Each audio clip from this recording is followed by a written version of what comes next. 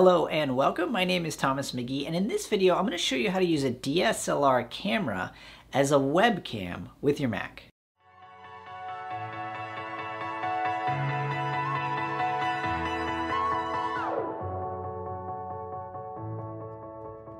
Okay, so a little while back I decided that I wanted to start doing a little bit more live streaming and live broadcasting and video recording over at Notable Themes.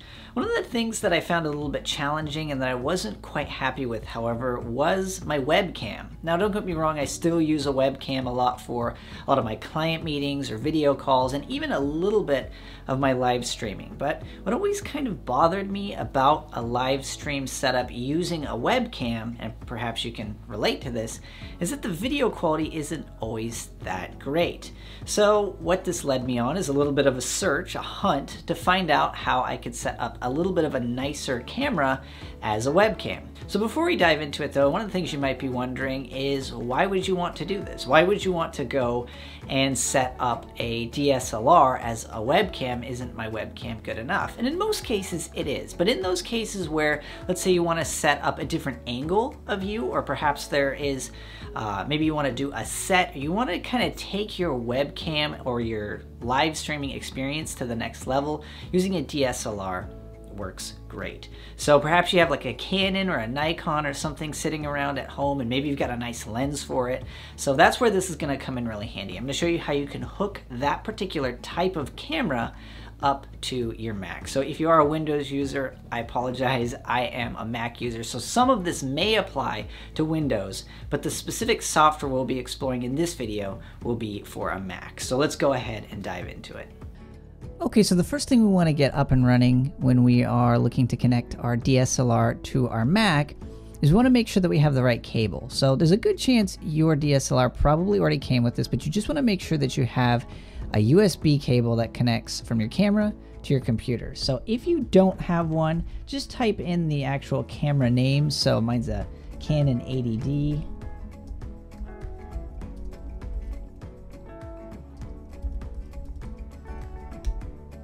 Just pop that into Amazon, and more than likely you're going to find right there at the top of the list just a nice little USB cable that you're going to be able to use to connect to your camera. Like I said, a lot of cameras actually will come with this, so in that case you don't really have to worry about this, but you are going to want to make sure that you are able to connect your camera to your computer. Okay, so for me, I actually thought that this was the first and only step to be able to utilize a Canon camera for my webcam, but I was mistaken. So here are some of the other pieces that you're going to need to get this working. You are going to need some other pieces of software, but fortunately, it is easy to do.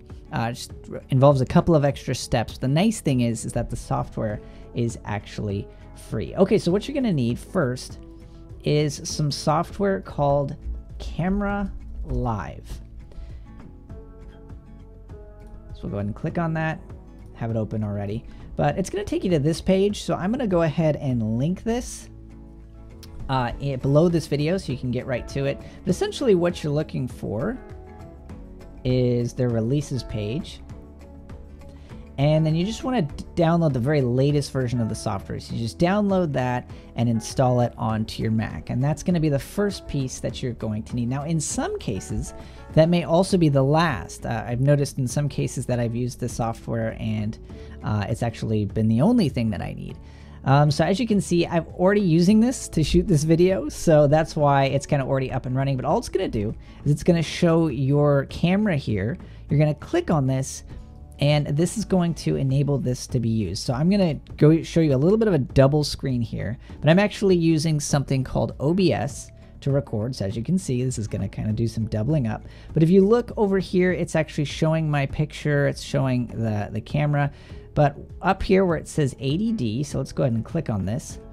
It's actually enabling me to pull in this Canon EOS 80D as my camera within this software. Now, I'm not going to go into this too much in this video, so let's pull this out so we don't have all the multiple windows showing up. I'm not going to go into it too much detail in this video, In the future videos, I'll show you how to use OBS. It's free software in order to do live streaming as well as recording your videos. So Camera Live was all that was required to get that up and running.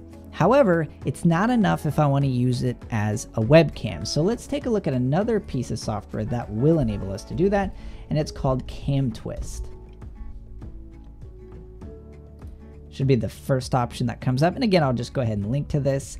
And then all you got to do is go ahead and just click download now. Okay, so once I've got CamTwist installed, let's go ahead and open it up. And we got to go through some settings here, got some options. So the first thing you want to make sure is that you have this siphon option available. I know when I first tried to do this, I didn't. So I got to go up to preferences. And I actually installed something, so it didn't require me to do this. But if you don't see that option, just enable, check this box to enable the siphon server. That's going to be important as we're going up here. Okay, so I select siphon. Then I go ahead and click select. And then over here on the right-hand side, let me go ahead and pull up my presentation assistant real quick. There we go.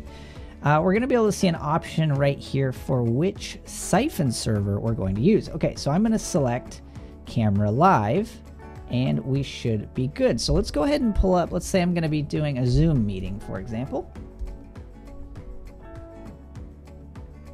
Okay, so you should be able to see that. Let's say we want to start with video. So this is my default webcam. So there we go, but let's say we want to switch that over to CamTwist, and there you go. So as you can see now, this is going to be now my webcam. So you are now watching me through my Canon DSLR. So, and I can just select that any way I want. I can go ahead and select that if I'm doing, Google Hangouts, or if I'm using third-party software to record this, or if I'm doing Facebook Live or whatever it is. I now have this nicer, fancier camera, which has, a lot of nice autofocus built in. Of course, it's not really. There we go. It's working a little bit better. So it's got all the nice autofocus and all the different features built into it. You can even, since it's a Canon DSLR, you can mess with the color grading. So it just enables you to take, let's go ahead and end that. There we go. So it just enables you to take your video production to the next level. I've got some lighting set up and everything. So once you get those two pieces of free software installed and they're working in tandem, as you can see, you can take your video experience for your viewers and users to the next level. So if you've got a client, or you want to make your Zoom meetings or your webinars really fancy, this is one way that you can put that DSLR camera to use in order to accomplish that. Okay, so hopefully you found that useful. I just wanted to share that quick tip, that trick with you, some of the software that I used and some of the resources that I used as well to get my camera up and running as a webcam. So as always, if you found this useful, hit that like button, subscribe if you're not already, and I look forward to seeing you in the next video.